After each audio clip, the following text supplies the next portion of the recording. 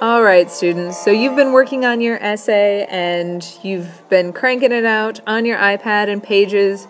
You've got your Beethoven going and your cup of tea, and now you're ready to make sure that you take care of those last little finishing touches. You have already made sure that you are using 12-point font and Times New Roman.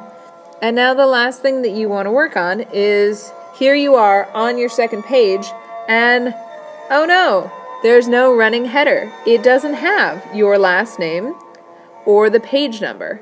And you want to make sure that you do that before you turn it in. So that's what I'm here to help you with. So your first step in this process is going to be to touch this little wrench up here, which will bring a drop-down menu, and you are going to touch Document Setup. Once you have selected Document Setup, it's going to take you to this weird-looking page that looks like this. It'll kind of take over your screen, and you are going to touch and hold right here, and you should get this drop-down menu, and you are going to select Page Numbers. And you're going to select the one that just has a single solitary number, like a number 1. And once you have done that and a page number appears, you are going to type in your last name. Now, I typed in student because the student in this example is random student, so their last name is student. You will type in your last name.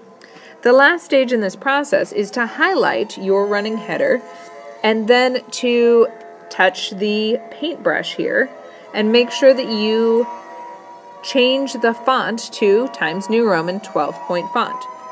Once you've done all of these things, voila, you have right here your very own last name and page number.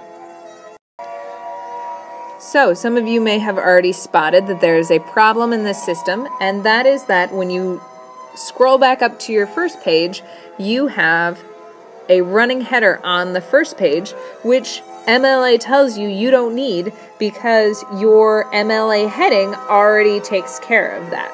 So how are we going to get rid of that?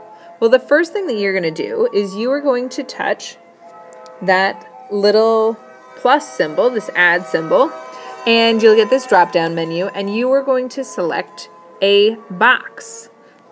Once you have selected a box, you are going to resize it so that it is the correct size to go over your header, like my example here.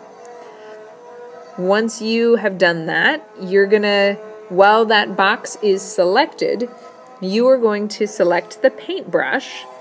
The first thing that you want to make sure you do is that the fill color is white. Once you've selected white, you're going to touch border, and you're going to toggle this over so that there is no longer a border around your little box there. The final piece to this is, if you go under Effects, you're going to want to turn that opacity so that it's 100%. Once you've done all of these things, that little box will cover up your running header on the first page, and you are ready to submit your essay.